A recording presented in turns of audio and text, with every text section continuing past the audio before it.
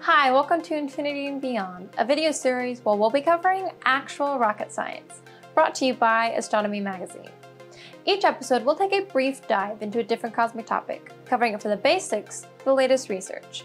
My name is Abigail Bollenbach, and today I'll be taking you to Earth's less habitable sister planet, Venus.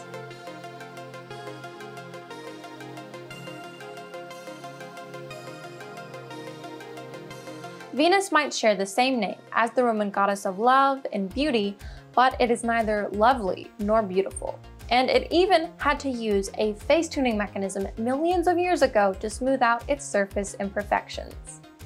Since Venus is about the same size and composition as Earth, we might expect its geology to be similar. This is only partly true, however. About 75% of the surface of Venus consists of lowland lava plains, resembling the basaltic ocean bases of Earth, but they were not produced in quite the same way. Venus might share some similarities to Earth, but by large, it's hell. To understand the geology of Venus, scientists need a global picture of its surface. But this is difficult to get because of the thick clouds packed with sulfuric acid that surround the planet. NASA's Magellan spacecraft mapped Venus in 1990 to 1992 with powerful radar, which can pierce through the planet's dense clouds. This produced the first detailed global view of Venus's surface, providing much of the data we still use today. Bright features on these radar images are an indication of rough terrain, whereas darker regions are smoother. These radar maps of Venus reveal a planet that looks much the way Earth might if our planet's surface were not constantly being changed by erosion and deposition of sediment, which basically means the consequence of wind and water. There is no water on Venus, and the surface wind speeds are low from the thick atmosphere and extremely high air pressure that almost nothing obscures or erases the complex geological features produced by the movements of Venus's crust, volcanic eruptions, and meteorite impacts. Venus is in the inner solar system.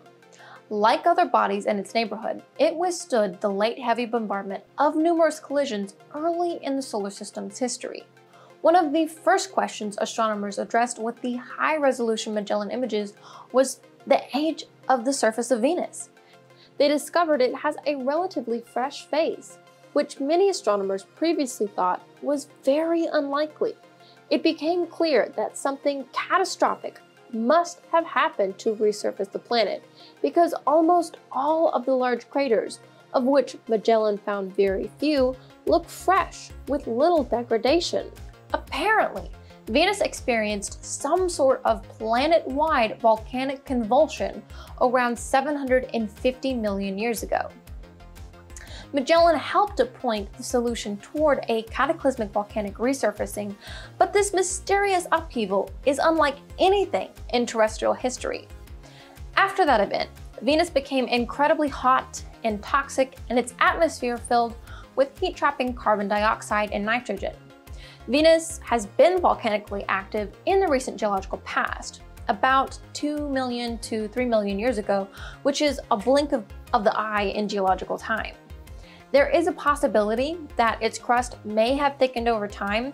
This would have trapped the planet's heat, eventually causing it to flood with molten lava.